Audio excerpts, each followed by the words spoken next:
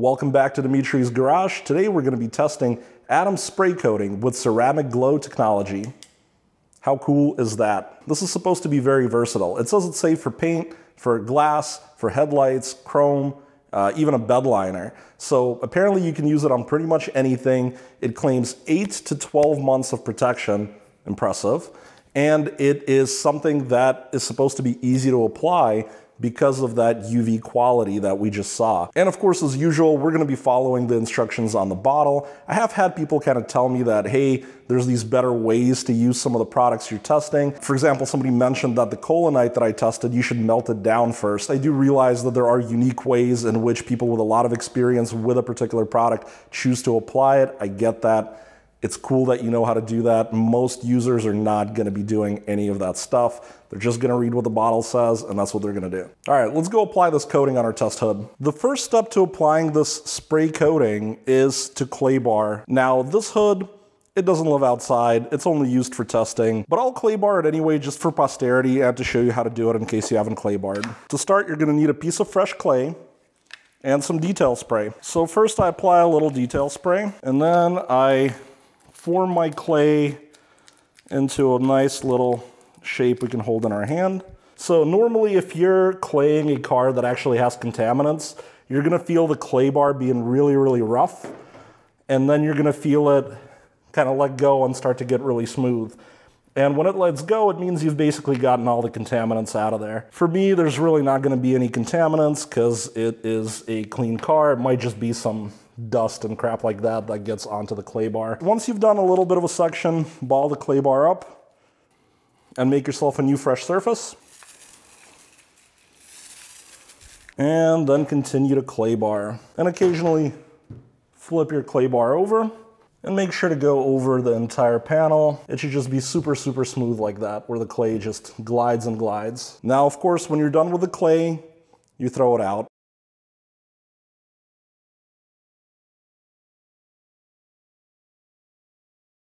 Now the next step is gonna be to polish the surface.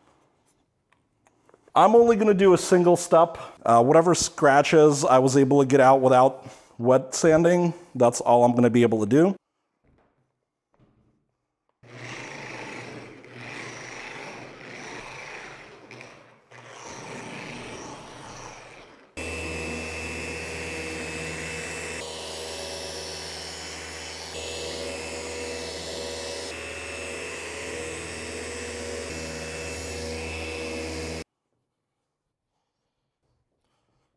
Now the product tells us to use Atom Surface Prep to remove any residue from polishing. I don't have Atom Surface Prep. In the detailing world, using isopropyl alcohol is widely accepted to remove compound and polish.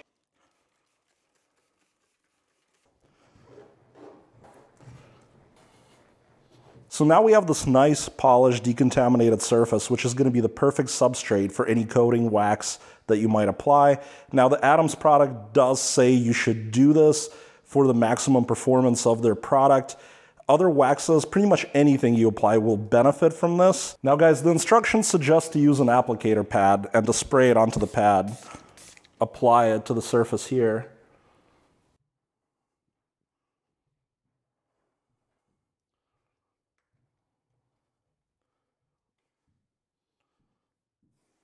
And it says to give it 1 to 2 minutes. I was expecting a more dramatic effect, but it is an effect. It is kind of cool to be able to see where you've applied it. We're going to take a nice plush microfiber. This one's from the Rag Company, and we're going to buff it to a high shine. Very easy to remove. Now that we've removed it, let's see if the UV effect is still there.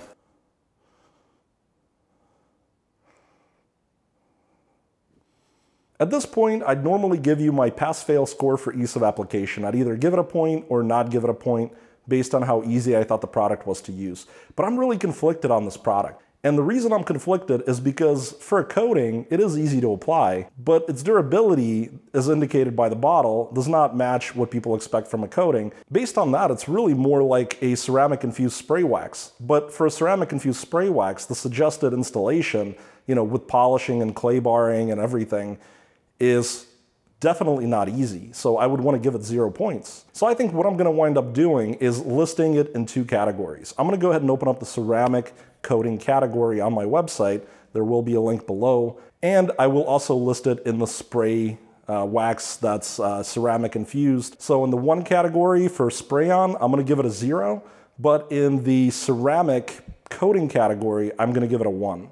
I think that's the fairest way to approach this product because it does claim to be a coating and the directions are more coating-like. This is my gloss testing station. Here we're going to test out Atom spray coating to see if it will improve the gloss or hurt the gloss of this panel. Now this panel, to remind you, is 90 gloss units with nothing on it. I've applied the spray coating per the instructions. I let it cure for a day. And of course, now that it's nice and cured, we're going to be able to start testing. Some people have been asking if this product is going to make their car glow in the dark. No, it won't. Yes, it has a fluorescent glow when exposed to UV light. However, that does not mean it's glow in the dark. It is fluorescent, not phosphorescent. Phosphorescence is what the swatch has. When it's charged up with a UV light, fluorescence, on the other hand, will expel the energy it receives immediately. And we could see this in this $20 bill. So let's get our test started. First, we're going to turn our gloss meter on. Let's delete any old results. Let's calibrate the gloss meter. All right, now let's do some testing. Let's try like over here first. Oh, 89.6 even. We'll be generous. Let's try over here. Well, let's call it 90.3. Let's try over, I don't know, let's say over here. Well, let's call it 90.2. Now, how about here somewhere? I'd say 90.5. And I don't know, let's do like here. 90.7. Let's make sure we're still calibrated. Yep, 104. We're good to go. So moment of truth time. Let's divide by 5. 90.26. So as I explained earlier, this panel averages 90 gloss units. So 90.26, or let's call it 90.3, it's not statistically more, to say that this brings up the gloss, but it is good because really most products dull it out. What happens is most products work by creating a thicker layer that looks wet and shiny, but really they bring the gloss units down. This product has actually been able to maintain the gloss of the panel. So what we need to do now is wait for our test hood to cure, then go back and look at it and see if optically this looks good. Now, one of the things I like to do is to see if the product is gonna be able to survive isopropyl alcohol. And I do not score this test because I realize most things do not survive ISO. This is actually looking like a good sign. It's making the ISO bead. So let's go ahead and clean the ISO up. It does feel like it got pretty sticky, so maybe it didn't really work. Yeah, so I'm gonna say that it is not gonna resist ISO. Yeah, I see it's no longer beating up on this side. It's been 24 hours since we've applied the Atom spray coating to our test hood. Now, the bottle only says 4 hours are required, but with my filming schedule, it's a lot easier for me to go to work and kind of come back the next day and give a 24-hour cure time. It shouldn't affect our results. So now we're gonna move on to testing the slickness as well as the durability and the optical quality of that test hood. Now, before we get started, I did want to remind you guys that there are Amazon links down below in the description. Those links are the products that I use in the video. If you buy anything through those links, it doesn't even have to be the same product I'm linking to. I get a small commission. The very first thing that I like to test is how slick the surface is. I wish I had a scientific test for this. Like I mentioned, I haven't really come up with a good one yet. So for now, it's pass-fail, just like ease of application. The slickness is definitely pretty good. I have had better slickness from products like Wolfgang and Jeskar. So when it comes to slickness, I'm definitely giving this a pass. It's gonna get 1 point. Now we're gonna move on to discussing how good this product looks. I don't think it's necessarily the deepest and glossiest thing in the world. I think some products like, again, Wolfgang or Jeskar are nicer to look at, but I think there is a big difference between the two sides. I don't know how easy it is to see on camera. Sometimes this is something that's difficult to show. I'm gonna give this product a pass when it comes to visual quality. I think there is a significant improvement. Again, I don't think it's the most amazing thing in the world, but it is very significant. All right, we're outside now and we're ready to test the durability of Atom spray coating. Now keep in mind, I've prepped both surfaces the same, so I did do the polish on the control surface as well. Let's take a look at how things bead before we get started with durability.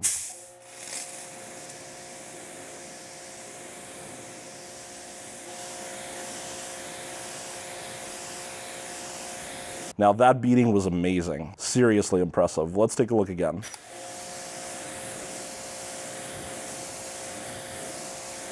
The scoring will be based on how many total washes the Atom side will be able to survive before it looks and behaves like the control side. We're going to be using Atom's pH neutral shampoo.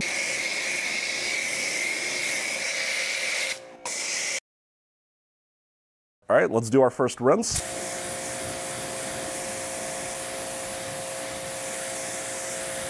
Now guys, because this product claims 8 to 12 months, I'd expect to get at least 8 to 12 washes out of it.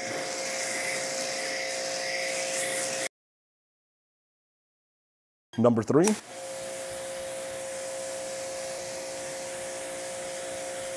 So after 3, we're starting to see a bit of a hit to the beading capability.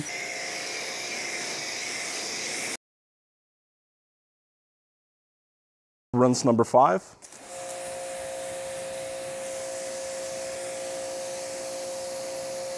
Number 5 is still working, but we're definitely starting to see a reduction in quality.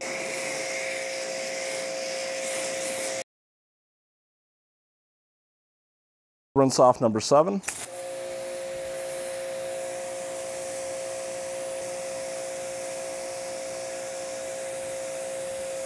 It's getting real close, but it's still working.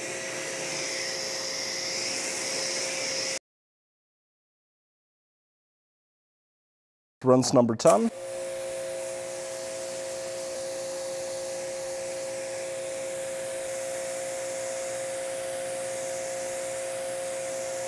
I'm pretty impressed. You know, it really found kind of a plateau, and it's just staying in that plateau. I'm not seeing it get kind of worse and worse test to test like it was before.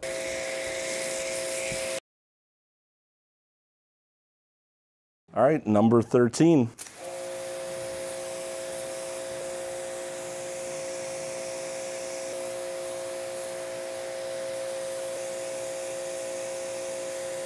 Still working at 13.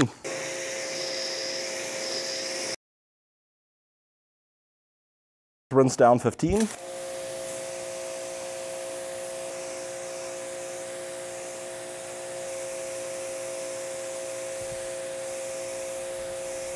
Maybe 17 as a stretch.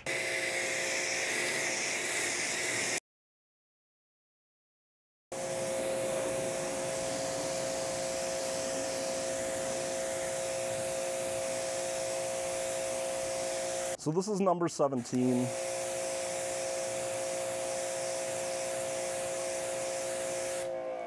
I'm calling that done. There's still pockets of wax, but if it were my car, I'd be redoing this. Now, before I do the final rundown for this product, there is a link down below to my website that has a full comparison of all the products that we've tested thus far. I encourage you guys to take a look to determine where this product falls in and what other solutions there might be for what you're looking for. Now let's talk a little about the ceramic spray coating. It did work very well. I'm actually really excited about this product. Initially, when I heard about the UV technology, my first thought would be, wow, it would be super reactive, but then it wasn't that reactive when shining it with a light. But then we tested the durability, the glossiness, and even the slickness and the visual appeal, and it did very well, especially the durability. 17 washes is awesome. So like I mentioned earlier in the video, I want to break this product down into 2 categories, one being ceramic coatings and the other being ceramic infused spray waxes, because I think it kind of works as both. Now, the way we tested it was more like a coating. We did a polish, we applied it. I would say in the coating world, there's probably more durability out of some other products,